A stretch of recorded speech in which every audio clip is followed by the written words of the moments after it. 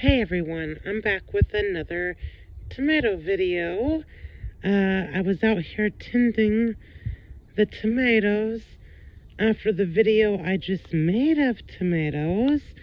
And as I was paying a little bit more attention to the tomatoes and not making a video, I discovered something that I have to show y'all, because this is going to be really beneficial, because this is going to happen to your plants too.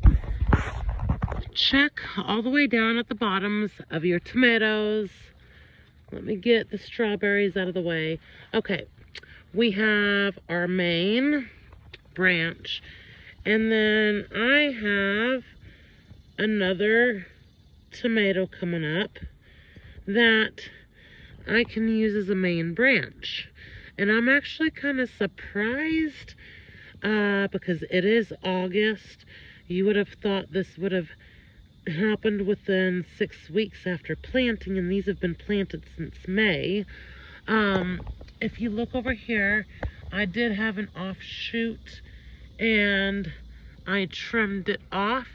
I'm actually just going to let this one go and grow. It's a volunteer. You know, it's welcome. I don't have any other volunteers on any of the others yet. But maybe what I can do here, because we got a tomato getting ready to be ripe here. Let's see if we can get a size gauge. Yeah, that tomato might be a very decent sized plum. The one next to it definitely wants to be. Okay. So, if you see an offshoot happen at the bottom of your tomato plant and you want to let it go because it's only going to give you more tomatoes. And I just want to be able to give you that little tomato update. I'm out kind of early in the morning doing this. The sun is just now starting to get on the garden, as you can tell. I will take a minute here. These are shallots. I need to do a little bit of looking so I can bring you a shallot video, because I stumbled across some possible information on shallots, and if it is true, I definitely want to do a shallot video, because it will become a quick favorite of your garden.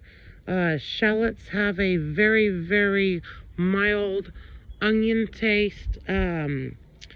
If you leave them in the ground for the first 2 years, they will actually bulb and reproduce by bulb.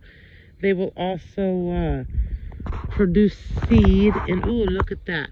We have a little tiny bee that doesn't want to come into focus on one of the shallot stems. Okay, so all of the tomatoes have been tied up. The tomatoes that have needed it have been trimmed back at the bottom so that we have really good airflow.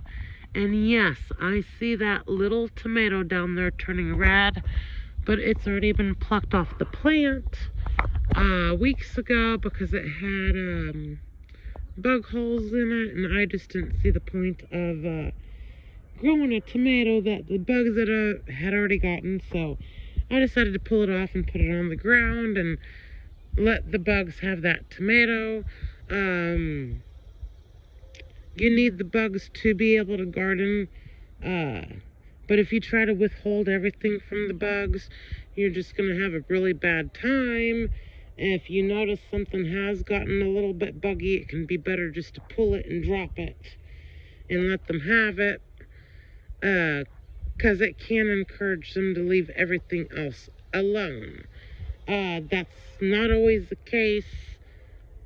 In an upcoming video, I will discuss bug management Okay, I am gonna call this good on this follow-up video for the tomatoes. I will see you all next time. Have a wonderful day, wonderful weekend, wonderful week, month. See you next time. Like, subscribe, and share, please. Bye.